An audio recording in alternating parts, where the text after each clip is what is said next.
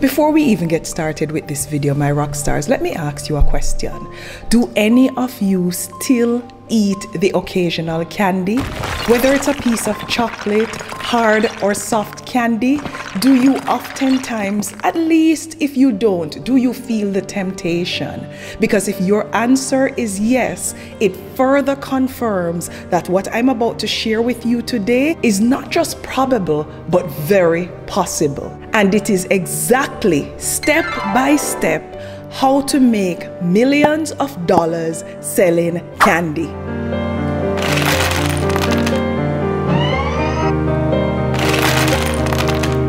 Did you know that the majority of candies that are sold are actually sold to adults? Yep.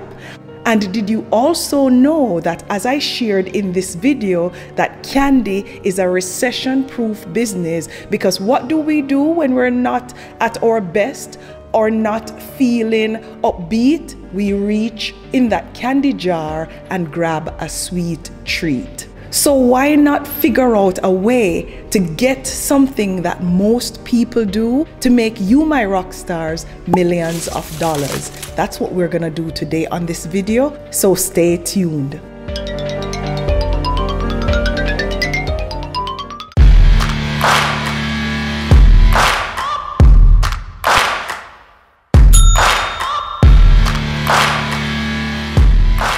Welcome back to the channel, my rock stars. And to those of you who are not yet rock stars, the invitation is wide open. Just click that subscribe button, and I'm looking forward to welcoming you as the newest rock star on the block. And I see the comments where you're saying, I'm a rock star, but how do I become a rock star club member? Just go below this video, look for the description, click on more, and you'll see a link where it says Patreon/Odetta Rockhead-Kerr, and you click on that link, and that link will give you access to becoming a member of the Rock Stars Club.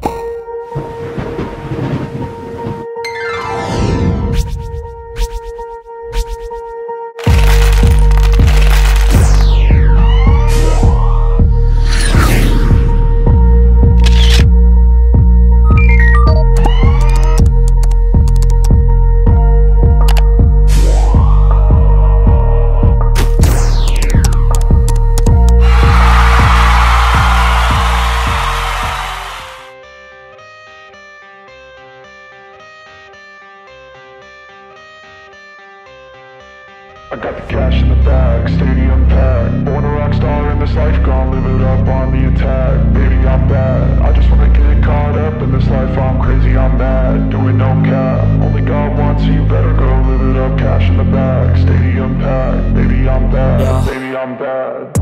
I just wanna stay bad, stay mad. Chip on my shoulder cause they treat me like an outcast. I ain't gonna take that, stay back. I'll be swinging hard till the hits come in all caps. I ain't gonna lay back, pray that someone's gonna help me. Ain't nobody like that. Now that said, let me jump into the video. Now, you're probably wondering, where does Odetta come up with these crazy ideas? I have a confession to make.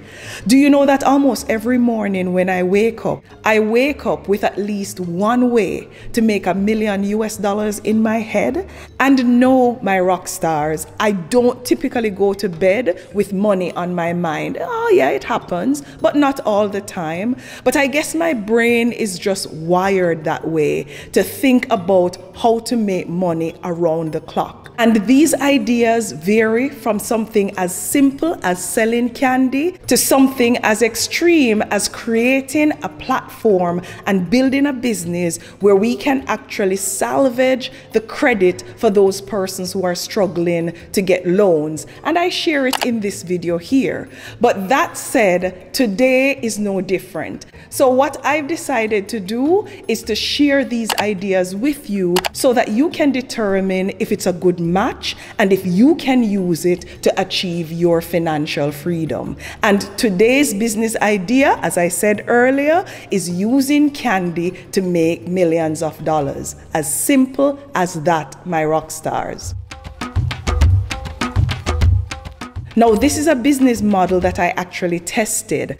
And at the time, I called the project corporate candy. And here is the concept at a high level in terms of how it worked. So the first thing I did was I decided who we were going to target as our customer base or as our clients. And instead of going from business to customer, which is B2C, I decided why not go business to business, which is B2B, when you are selling to another business and they're selling to the end user or the customer. What that does is I'm able to send these organizations an invoice that they can honor, as opposed to chasing after people who are customers and trying to get paid. It also allowed me to scale this up, because by selling to a company that already has an established customer base, I'm not having to find new customers every time I want to grow my business.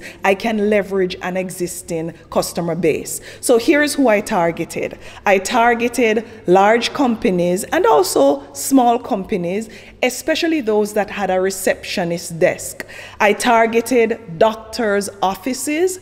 I targeted gas stations, waiting areas, because when people are waiting to get a service, a good treat is when they get to that desk and are about to be served, the person at that desk can offer them a candy. And I did this even in government offices and also in some small hotels, because remember, people are always waiting in line, and what's the best way to say thank you for your patience other than using the actual words is to give them a candy when they sit down, or offer them something that they can have that will bring some amount of comfort, and candy is the perfect comfort food. Now, this model that I'm about to explain can work with almost any candy of your choice. I chose Kisses for a number of reasons. You can actually get Kisses wrapped in different colors, so blue, red, green, wrapping for your Kisses. And for me, that was an opportunity to align the color of the wrapper for the kiss with the company's branding color. So for example, if the company's logo had blue on it, why not give them blue Kisses? So I liked it for that reason. For the second reason, as long as it's kept at a good temperature, it's very easy to ship. For the third reason, it's a candy that's also a chocolate. And the fourth reason is I've never met anyone who didn't like Kisses. And that's why I chose Kisses. Now, you need to evaluate your customer base or the businesses that you're going to sell to determine who their customers are and determine from there what's the best candy that you should market. You can also do more than one candy. You don't have to stick to just Kisses or just Hershey's or gummy bears. Depending on your customer base or the businesses that you're going to supply, you can determine what works best. In this example, I'm going to stick to just Kisses because it's easier to explain the financial outcome for one candy type. Now, after identifying your product, the second thing that you need to do is to determine what's going to differentiate you. Because every Tom, Dick, Harry, and even Mary are selling candy out there or can sell candy. So how are you going to differentiate yourself in a competitive market?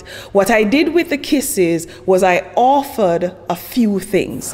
The first is if you had a receptionist desk, I actually gave you a modern looking candy jar that I would refill daily or weekly depending on your orders. The second is I made it convenient. So instead of these companies having to go out and buy candy, I said to them, I'll have somebody come and replenish your supplies at your location, and I'll just send you an invoice at the end of the month and you can pay within 30 to 90 days. So that resulted in the company not having to exhibit any effort at all to keep their candy jars or their candy on shelf if it's like a gas station or a service center. And the third differentiator is I actually asked the companies if I could teach their service professionals for example, their receptionist, how to offer the candy to appease customers. For example, if you go into a bank where I supplied candy, what I would tell the receptionist or the customer service person or the loans officer that you, the customer, is waiting to see, I would say to them, listen, you see, whenever you see a line in here and it's building up, especially when people are getting frustrated, here's your line that you're going to greet them with when they come up to your counter. You're going to say to them, hello, Mr. Black. I realize you have had to wait a lot longer than usual today, and I sincerely apologize for that. And as we work diligently as an organization to reduce the wait time, I would like to offer you a candy. And I know it doesn't make up for your trouble and the time wasted today, but it's the least I can do. Would you like a candy, Mr. Black?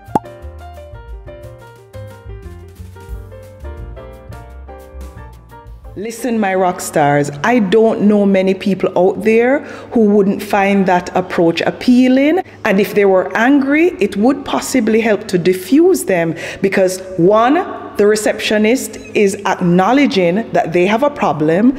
Two, she's saying the company's doing something about it. And three, she's giving a peace offering, which is the candy. And listen, my rock stars, wherever we did this, the results were phenomenal. So as our differentiator, we didn't just offer a product and a service, but we even provided a way to appease customers with the product that we're offering by training up staff to use it to boost the company's image. Now, to get these companies on board, I created a very straightforward, simple proposal that says this is the offering, this is the cost, this is the differentiator, and this is like not an experiment, but that it was a project that we were doing to determine a specific outcome, and we're asking them to participate. And we were able to get a few companies on board. Now, let's say that the number of companies that came on board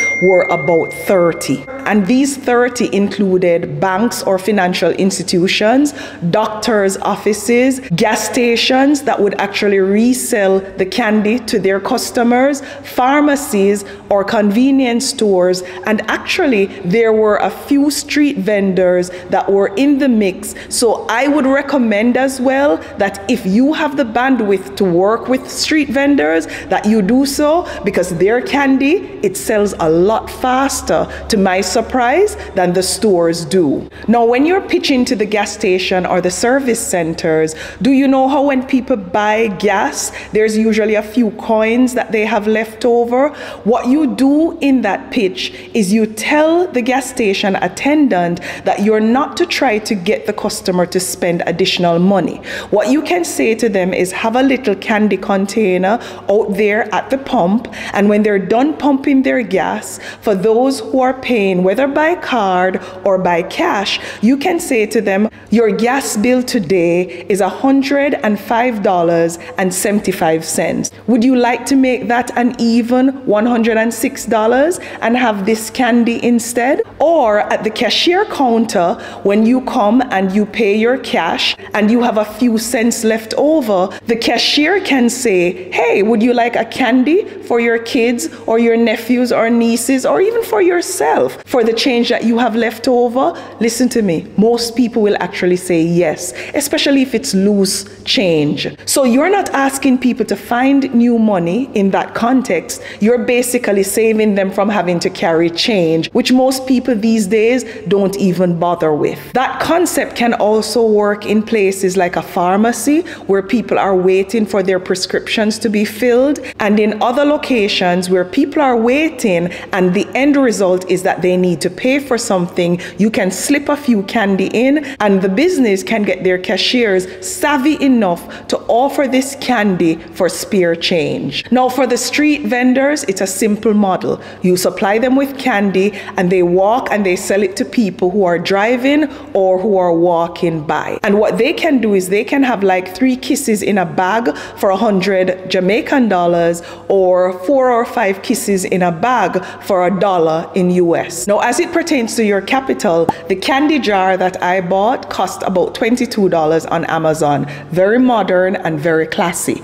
And the kisses, which come in different colors, is about $27. Now, back in the day, I could have gotten this for $22, but it looks like more people are buying and selling candy, so the price is inching up. Can you get this candy cheaper? You certainly can. You just need to search the internet. So of these 20 persons or businesses that we're working with, 10 of them, let's say they're offices, 15 are gas stations, pharmacies, or convenience stores, and 5 of them are vendors. So for your offices, you'll need about 10 candy jars, which is $220. And the candy jars, if you're shipping them to you, they're a little bit bulky. So between shipping and customs, I suggest you budget about $400 US in total for your candy jars. The cost per candy, like I said earlier, is $27 per bag, and the bag of kisses has 400 pieces in it. The duty, shipping, and everything I estimate to be about $40 when you add in what you pay to buy the candy plus the other charges. Now, the cost for the candy, as I mentioned earlier, is $27 per bag, and each bag of kisses has about 400 pieces in it. By the time you add in shipping and customs, you can budget about $40 instead of the $27 that you pay for each bag of 400 kisses. So it means that your cost per unit or your cost per kiss is 10 cents US, or the equivalent of 15 Jamaican dollars if you're in Jamaica. Now we're gonna mark up everything by 100%, so basically we're gonna double the price. So when we buy the candy for 10 cents, we're gonna sell for 20 cents, or if it's 15 Jamaican dollars, we're gonna sell it for 30 Jamaican dollars. Now, as it pertains to the banks, the offices, the BPOs, they're gonna take, again, 10 candy jars, and they're taking anywhere from 1 to 2 bags per day. So let's average it out and say we're selling all those 10 companies or those 10 places 30 bags of kisses per month. So the revenue per bag at 20 cents per piece, and that's US, so that's 20 cents times the 400 pieces, you're making $80 in revenue per bag. And the profit is the $40 that you're spending, which includes your customs duty and some other expenses. And of course, this is gross profit before all your other expenses, which we'll talk about at the end. But your profit, when you take that $80 that you're collecting per bag of kisses and you subtract the $40 that you're paying per bag, your profit is $40 US per bag. So for 30 bags per month, that equates to $1,200 in profit, and that is $1,200 per location. And remember, in this category, we had 10 locations, so that is $12,000 US from this category per month for selling kisses or candy. Now, for those living in Jamaica, that's 1.8 million Jamaican dollars in a month. But we're not done yet, because remember, we have the 15 service stations or gas stations or pharmacies or convenience stores, and we're not giving them a candy jar because they're going to have the candy available on their shelves. We're assuming that they're also going to take a bag per day, and they can buy it at 20 cents per piece and sell it for 25 cents, or they can come up with deals, as I mentioned earlier, and sell like 4 pieces for $1 US or 3 pieces for 100 Jamaican dollars. They can do it how they want to. The bottom line is I'm making $40 in profit per bag. So for 30 bags in a month, that's $1,200 US, and for 15 locations, that's $18,000 US in a month from the convenience stores and those other locations like pharmacies. And this is 2.7 million Jamaican dollars in a month. Now let's assume that the vendors also sell about a bag per day, which again is $1,200 in profit. That times 5 vendors, and that's $6,000 per month in profit that you're making, which is 900,000 Jamaican dollars. So when you add up everything, from the offices, you're going to make $12,000, from the stores, you're going to make $18,000, and from the vendors, you're making $6,000 per month. That is $36,000 per month, or 5.4 million Jamaican dollars per month, selling what? Candy. Kisses in this example, to be specific. Now, to make $1 million at a profit of $40 per bag, and if you do that over a 12-month period, it means you need to sell 12 bags of candy in a day. If you want to spread it over a 5-year period to make $1 million selling candy, you only need to sell 13 bags of candy per day, which means you only need to find 13 partners. And again, it can be receptionist desk, vendors, service stations, pharmacies. You have a ton of business places that you can approach with this solution that's going to see value in it because of your differentiators. And as such, it should not be difficult for you to find 13 vendors to partner with and make $1 million in 5 years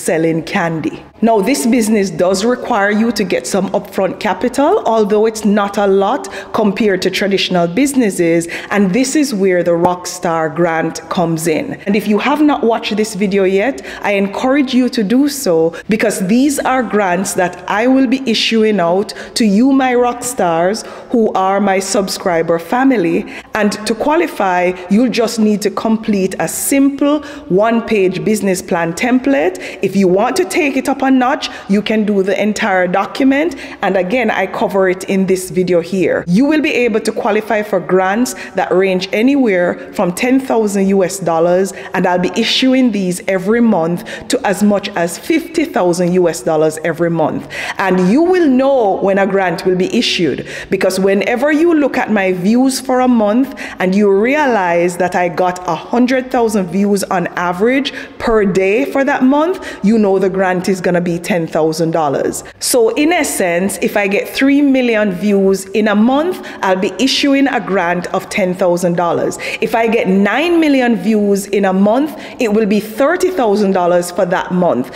If I get 15 million views in a month, I'll be issuing out $50,000 for that grant. And this is not a loan. It's not me investing in your business. It's me giving you money to start a business or to pursue a passion or an initiative on your path to achieving financial freedom. So this is the kind of grant that you could use to start your candy business and to launch it successfully. So stay tuned, my rock stars, because that time is coming when I'll be able to start issuing these grants. Now, several of you have already started to send me emails about these grants. We're not ready yet, and you will not be able to access the grant with an email. You're gonna have to watch this video here that explains how to complete a business plan template.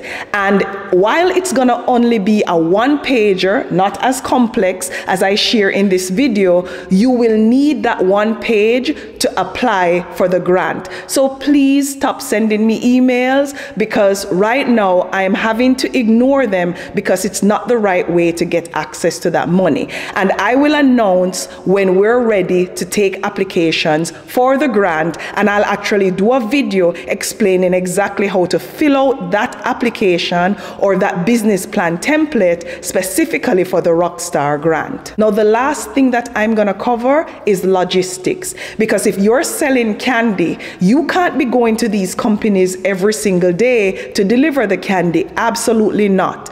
You need to partner with a bearer company, and you need to have a central location where you store your candies, and the bearer would go to that location and retrieve the candy and distribute it as is necessary. So that service is going to cost you some money, and you'll need to include it and subtract it from from your gross profit that I spoke about earlier. But let me give you some perspective.